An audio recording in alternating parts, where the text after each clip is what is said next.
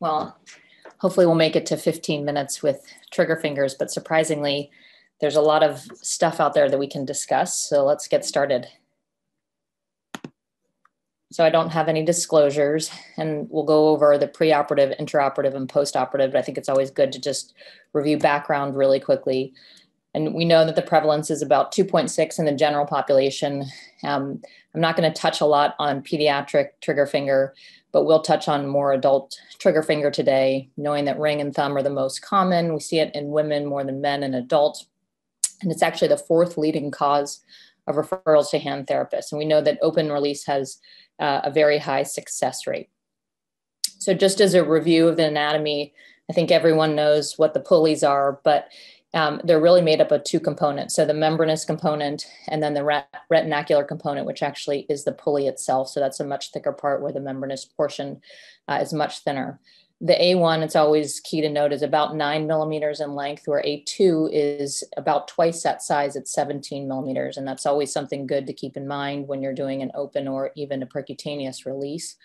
And almost 100% of the time, but quoted at 95% in the literature, is the separation between A1 and A2, but that separation is actually quite small. So it's between 0.4 and 4.1 millimeters. And then, as we all know, when you do a trigger thumb, which is a little bit different, usually involves a different incision, but keep in mind that the radial digital nerve to the thumb is right under the skin, 2.19 millimeters deep. And so you have to be aware of that as you're doing the open release. So in terms of pathophysiology, it's that mismatch between the size of the flexor tendon and then the contents inside of it, between the pulley and the contents. As the tendon glides through a stenotic sheath, it causes that catching. And then with power grip, you get an increased loads, which is an oblique increased load at the distal edge of the pulley. So that chronic friction causes that intratendinous nodule that you can often palpate or see on a patient when you ask them to actively flex, and you'll see the triggering. And then histology always shows that fibrocartilous metaplasia. So on exam, it's typically pain. And as my mentor, Dr. Boyer, always said, it's always a trigger finger. When you don't know what the diagnosis is, it's usually a trigger finger. Now, most of the time it's palmar right over the MCP joint, but you may see pain that is dorsal over the PIP joint. Some patients will even say that the pain extends up into the forearm. They may have a swollen finger or swelling over the palm. And then you'll see that clicking or locking. And if you catch it in the early phases, they might not have either, but only pain. And then you may or may not be able to palpate that nodule at the palmar crease. So the grading system in grade 0 is normal. So typically we don't see this, but you do see grade 1 and you'll rarely see the grade 4. So I usually talk about it in terms of pre-triggering, triggering, and then a locked trigger finger when I discuss it with my patients. And most of the time we're seeing grade 2 or 3 in our clinics. So I think one of the preoperative considerations that we've already talked about a little bit here is what to do with a diabetic patient. We know that the prevalence of trigger finger is actually quite high in diabetic patients. So it's up at least twice. In some of the literature, you see 20% in the diabetic population versus 2.6 in general. It's usually multiple fingers and bilateral hands. Ring finger is the most common, and it's related to duration of the disease. And so I think it's important to know the effects of hyperglycemia on collagen metabolism. And so basically what happens is they believe that collagen doesn't get degraded at the same rate when you have a hyperglycemia. And so that's what's causing the collagen is still sitting around and causing the complications. So what about A1C? Like we just talked about, is it a risk factor? Well, it depends on what article you read. So you can read one article that says yes, you can read a few articles that say no.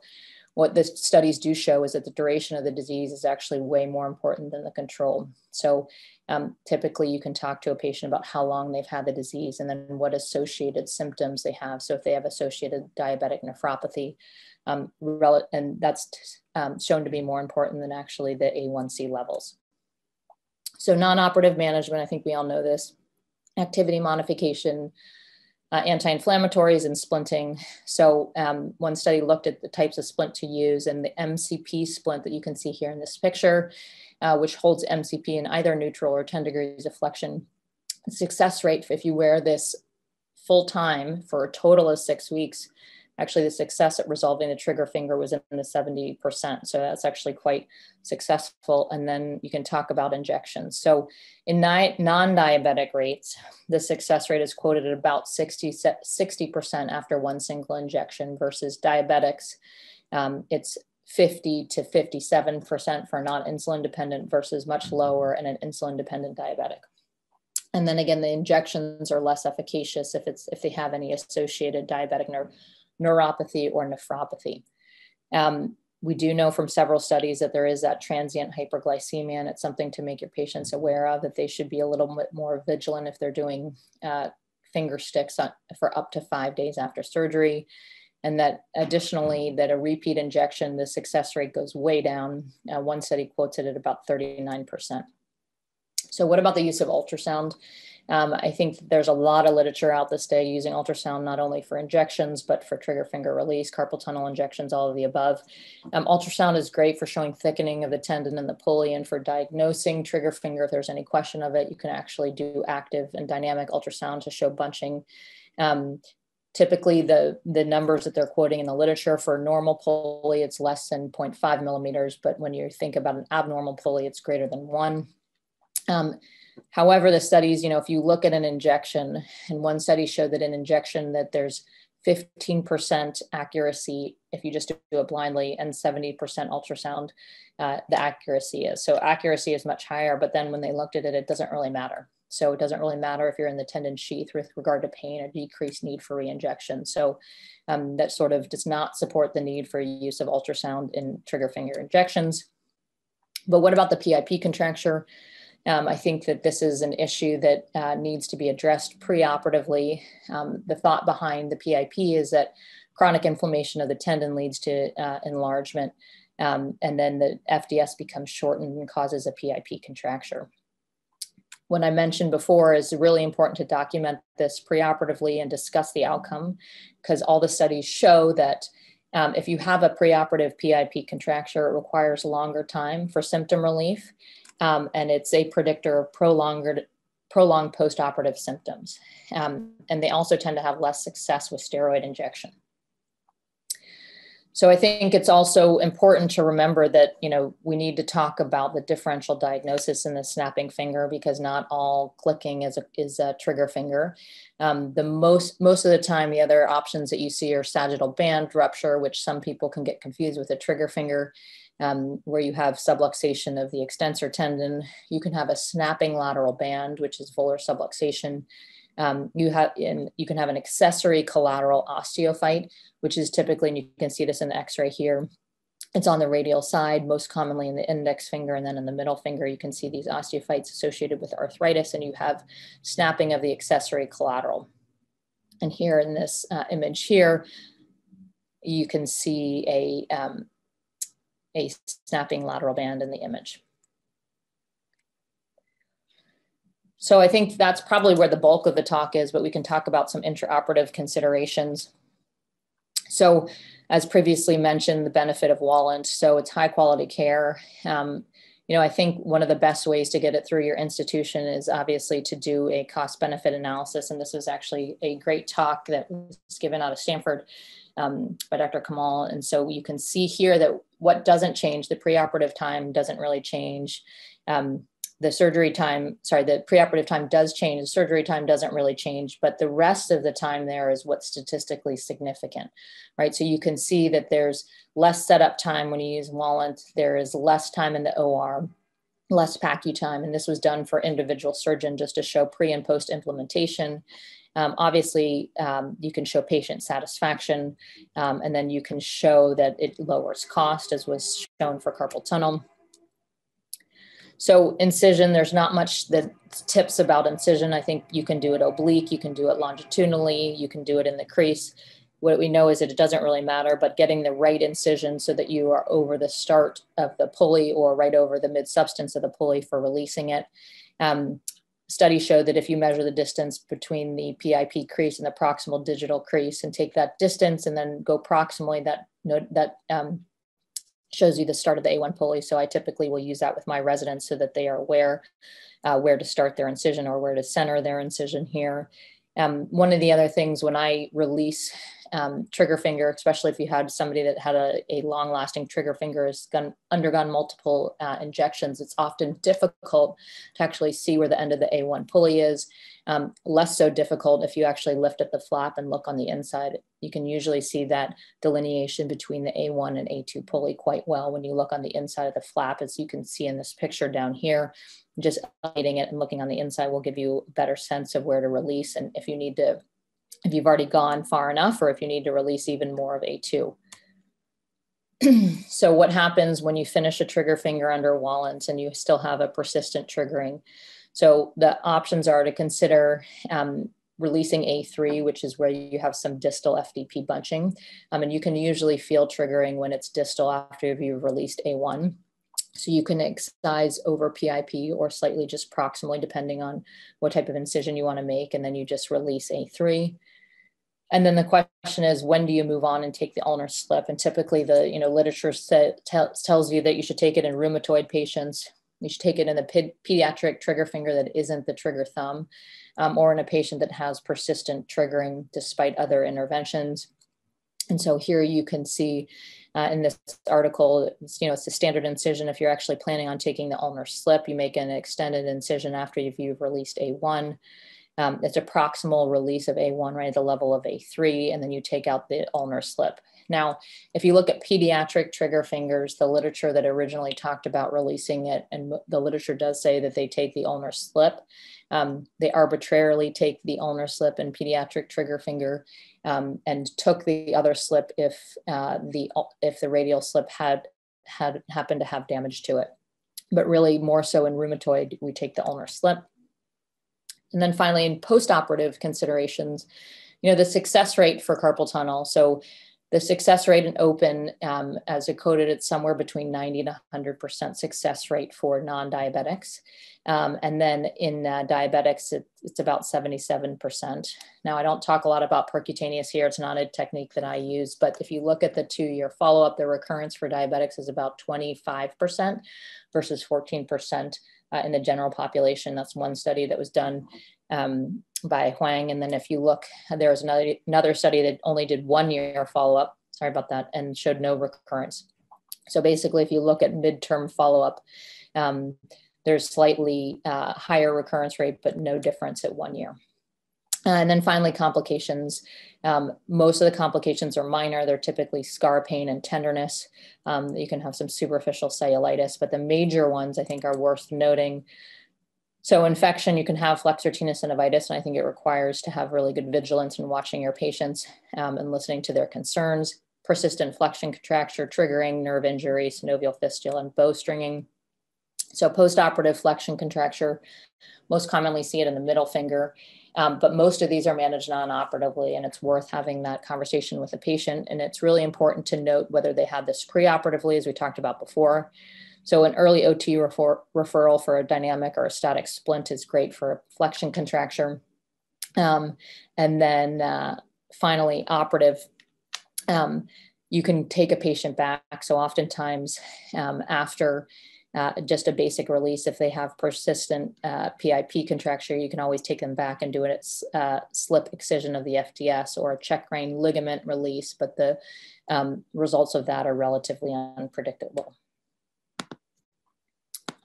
All right, so the persistent trigger finger. In these patients, I typically consider re-injection after surgery if they have it at their first week, when I see them back at their first 6-week visit. I do recommend OT and tell them that this typically resolves if the inflammation gets better. And then again, you always have the backup of an FDS slip excision, but I rarely have to do this. And then, infection. And I think this is the dreaded thing that we worry about in trigger finger surgery, because we do, it's a very simple surgery with a very low complication rate, but this is an early FTS after a trigger finger release in a patient. It just requires identifying it early for superficial infections and then taking them to the OR quickly to prevent any worsening or the earliest signs of FTS. And bowstringing, we know it's usually an A2 compromise. So what happens in bowstringing is that the pulley is further away from the bone, and the increased distance from the tendon to the joint axis causes an increased moment arm. So it also increases the work of flexion. And so typically in the setting of bowstringing, you have to talk about reconstructing the pulley. There's a study that was done that was looking at factors that cause prolonged postoperative symptoms, which I mentioned before. It looked at about 100 patients that either had single or multiple, and these are greater than 8 weeks worth of symptoms. And so they looked at a whole slew of symptoms. What they showed is that the risk factors for prolonged postoperative symptoms are duration of preoperative symptoms, preoperative PIP contractures, and then finally fraying of the tendon. So these are always things that you should document in the operative note, and then also document in your preoperative evaluation. So just to wrap up what I think are the most common pearls and pitfalls, I think that, and what I spent most of the time talking about today is pre-op, because I do think that most of the discussion comes in pre-op and assessing the patient. Make sure you know how long it's been, make sure you know if they have a contracture, and make sure it's the right diagnosis, because sometimes you get fooled. If there's any question, consider dynamic ultrasound. This is the time when I actually consider ultrasound if I'm not sure that it's a classic trigger finger.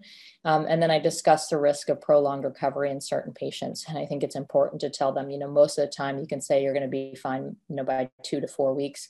You'll have a thick scar for a little bit of time, but I think it's important to know who's going to take 8 weeks or longer to get better.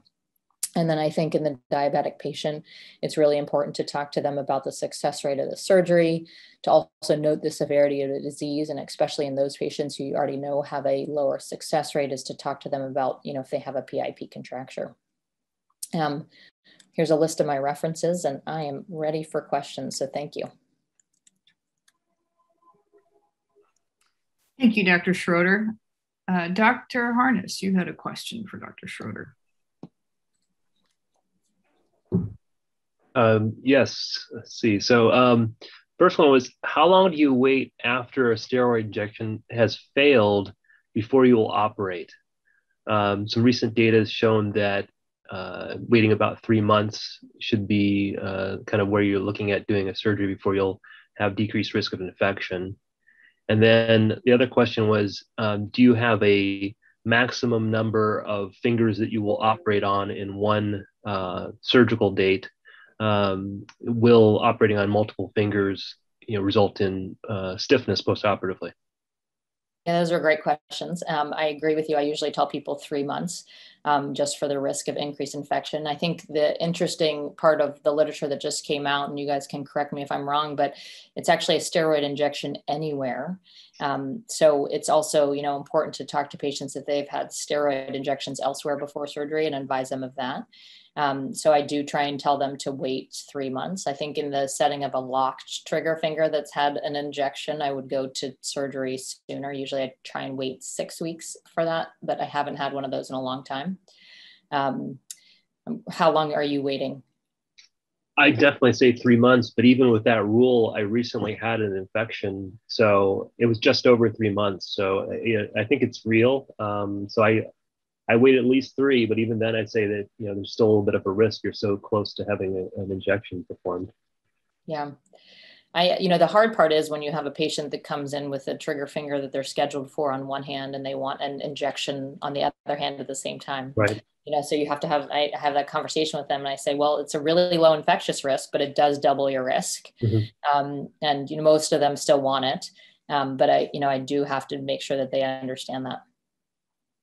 Nikki, I have a couple of quick questions for you just on technique. One is, you mentioned in your talk doing a longitudinal incision, which I hate. I don't like that. I think the transverse one is better because you can hide it in the flexion crease and you have less adhesions longitudinally over the tendon potentially, but maybe you could amplify that, and the number of injections you'll do before you do any surgery, as you talked about the timing. Hate's a pretty strong word, Dr. Slater. I'll tell you, I trained with the transverse incision. I trained in hiding it in the crease. And then you started seeing more and more patients that came in that had the longitudinal incision, and I couldn't even see where their incision was. So I do think that, as the scar matures, you don't see it. I think it gives a little bit better leeway in terms of being able to manipulate the wound north or south as you need to go. So that's kind of why I've transitioned from the oblique or transverse incision. Now, just to kind of address the earlier question is how many trigger fingers do I inject? I think in the multiple trigger finger, when I'm thinking about like 3 at once, I will do a transverse incision in the crease in that situation. I think to address the second part of your question was how many injections do I give? And that's like the $1 million question, right? I think I feel like I'm counseling all my medical students about how many like ways to apply to and all those questions, because, I think it's really person dependent, right? You might have the patient that comes back once a year that does great. And I will inject somebody once a year for 20 years, right? But what I tell them is I will do 3 a year and that's it. And then you go to surgery. Do you have a different protocol? I personally just do 1 injection. If it didn't work, I'm not going to waste time doing another one. That shortens their disability time. I just take them to surgery and fix it with a short operation. So that's my bias.